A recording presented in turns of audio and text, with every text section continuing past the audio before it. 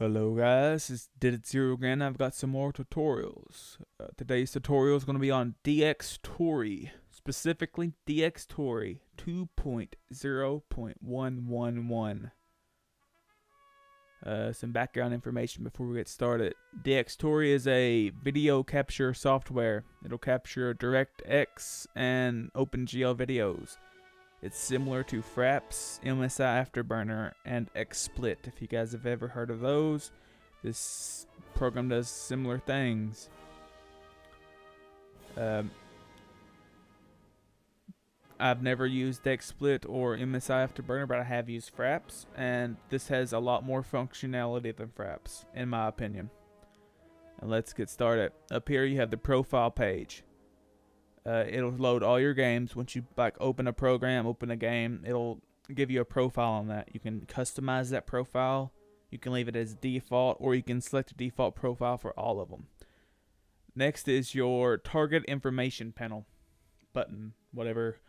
This will show you what game you're hooked into, its frame rates, the size of the window. Like if you're playing in window mode, it'll show you the size of the window. It'll be like 1080p, 720, or some custom. It'll show all that. It'll show I forgot what else it shows, but it shows a lot of information here. It's not really useful if you're just getting started, but later on it becomes more useful.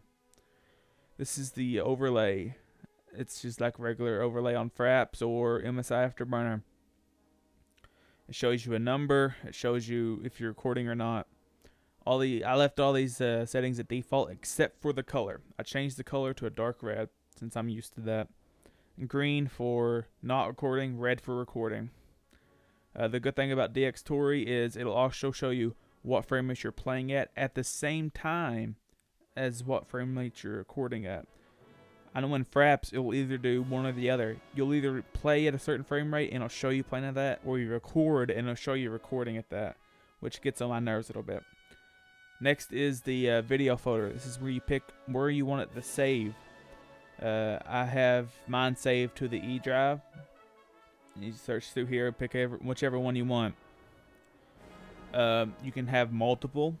You can have multiple hard drives, 2, 3, 4 hard drives, and Dxtory will actually split up the data so that, like if you have a couple of slow hard drives, it'll split half the data up on the one drive and half the data up on the other. So it'd be like going, like every other frame will go to a different drive, which helps a lot if you have slow hard drives or you only have one hard drive. If you have like multiple, it has less of a CPU hit. It doesn't have to compress or any of that kind of stuff. You can select multiple folders in multiple drives and everything. I've got mine set into a... Oh yeah, another thing you need to know. If you're going to record a lot, get a dedicated hard drive just for recording. Get a SATA hard drive, 7200 RPM, Western Digital Black or Seagate Barracudas are good. This is the benchmark. You run this will tell you how fast you can actually record data to your hard drive.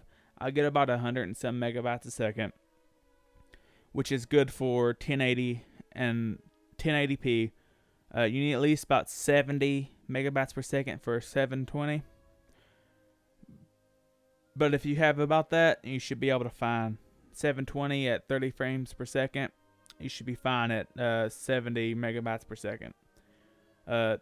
The more megabytes per second you have, the faster it will write the data to the drive and the less frame rate issues you will have. And next we'll go to the hotkey settings. This is the hotkey settings menu action bar. You can set stop capture, screen save, display, toggles, that kind of stuff. Next we'll go to the actual video settings pane. Plane? I don't know. This is your video codecs. It has several. You have the default Dxtory, you have Intel, Microsoft, all kinds of different ones I've never even heard of. A couple of these I've not even seen before. I just leave it on the default Dxtory. I've tried them all. They're about the same quality. But some of them you have to set the quality, set the keyframes, that kind of stuff. If you guys are recording to YouTube for YouTube videos, set the frame rates at 30 frames per second. YouTube will not play back more than 30 frames per second, and anything higher than 30 frames per second, it will not even show to the people that are watching. You can record at 60 or 120 with Dxtory, but it's not really worth it, because for 60 you have to double the amount of data, and for 120 you have to quadruple it. That's doubling the file size, doubling the speed of your hard drive needs to be, just to record the same amount of data in the same time. Next you have output. You have file output, which I've checked. I think that comes on default. And then you have file formats. You have AVI, which is uncompressed video.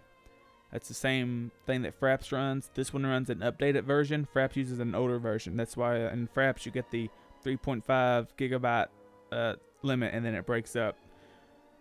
Dxtory will keep recording. I've had videos go 750 megabytes with Dxtory. It's very easy. Next you have options. Clipping, that stuff I don't bother with it. Clipping, you can like cut up a piece of your screen so you only show a part of it. You click on that, you set the width and the height and top, bottom, middle, right, that kind of stuff. I don't use it since I record the whole screen. Next you have scaling. This is important if you want to play in a certain frame, or not frame, but aspect ratio. So if I want to play in 1080, because it gives me a wider range, more pixels, all that kind of stuff.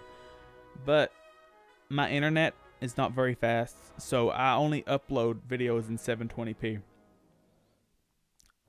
which saves a lot of internet, saves hard drive space, and yeah, that.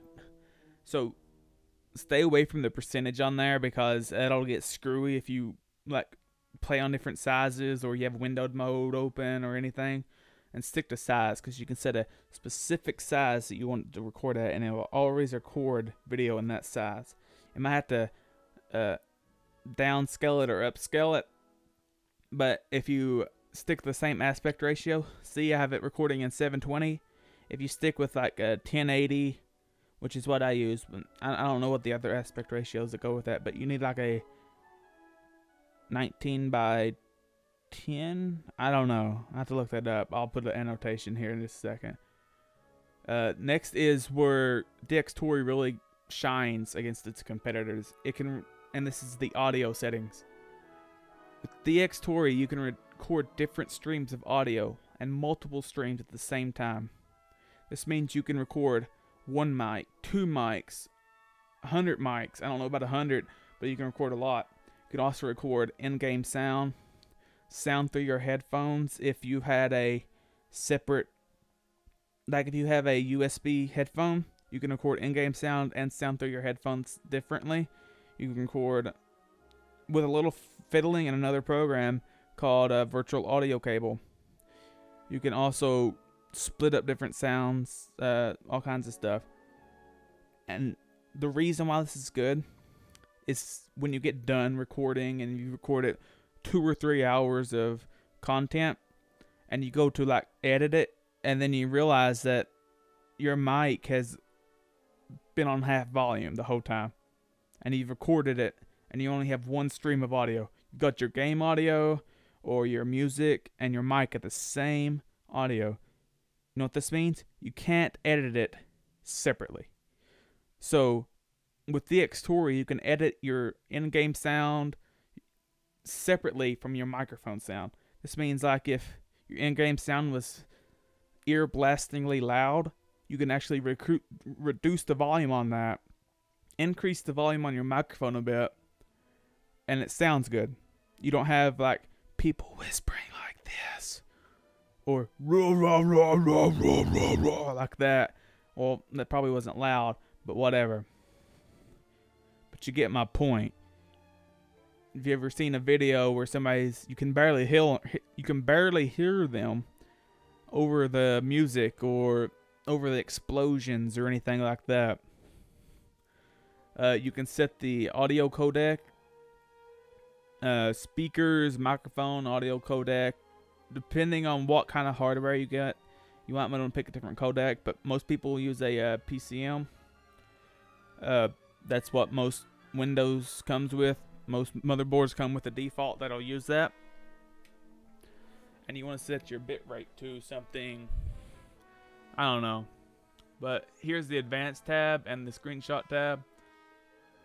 I'll go, it doesn't really matter about those two. Here's the global settings tab. Just leave these at default.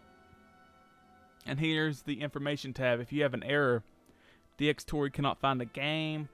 If your game crashes while you're recording, if Dxtory crashes while you're recording, it'll log the information here. Look through it. See if you can spot anything. If you can't, go to the Dxtory website and post about it. If you post, they might be able to fix it for future versions, which would be awesome for everyone. Thank you guys for watching. This has been deadatzero. Like, subscribe, comment. If you need some help, leave a comment. I'll read it. I'll see you guys later. Out.